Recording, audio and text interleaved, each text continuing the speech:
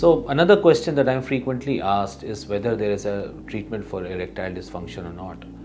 So erectile dysfunction is a very vast issue, and we can talk really lengths on it for hours and hours. But it's also a very common problem, and I've seen in my clinical practice that it affects all age groups, starting from since the time that men start or boys start to realize their sexuality. It starts from that time and can go up to any age.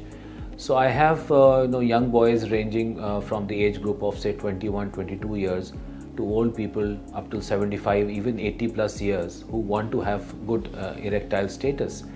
So what I can say that in most people below the age of say 35 to 40 years, erectile dysfunction is usually because of a psychological reason. Even people older than that can have psychological reasons for erectile dysfunction.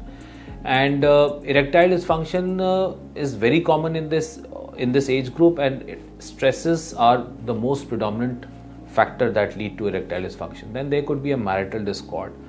Then there could be a very common thing that we are encountering nowadays is the sexual preference. Many a times gay men can get married to a straight woman. So now the woman wants to have sex with the man, but the man does not feel excited seeing a woman. So that is another important reason in nowadays, when we are getting more and more patients of this kind. So erectile dysfunction can be treated by very simple means. There are 101 myths surrounding erectile dysfunction. Everybody tries to treat it, and there are several unqualified people who claim to be the best people to be treating it, but actually they are not, and they sell very expensive medication. Whereas erectile dysfunction can be treated in very simple ways. So first and foremost, we have to find out what is the reason for it. Usually, as I said, in the younger age group, it is psychological. So we have to take care of all the fears that are associated with it, all the myths that are associated with it.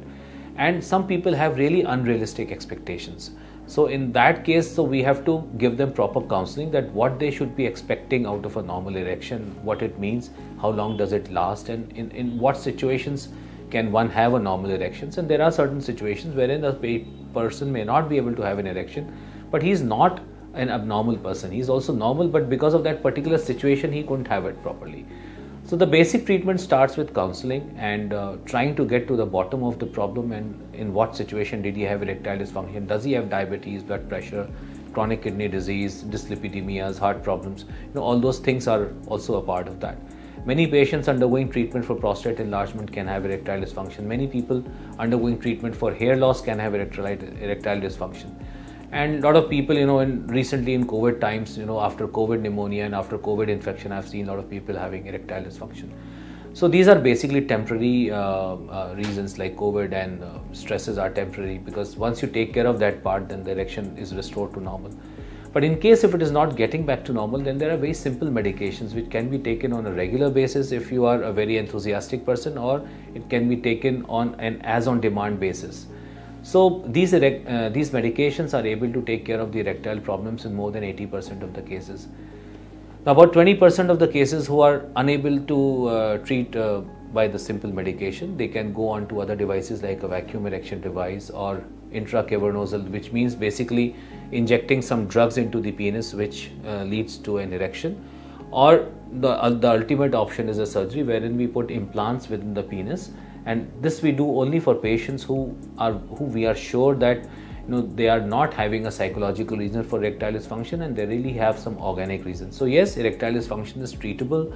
All causes of erectile dysfunction can be mostly addressed, and starting from simple medications, and patients who don't respond to medications or injections or to vacuum erection devices can go ahead and get a penile implant done. But then we must carefully choose each patient for a particular kind of treatment.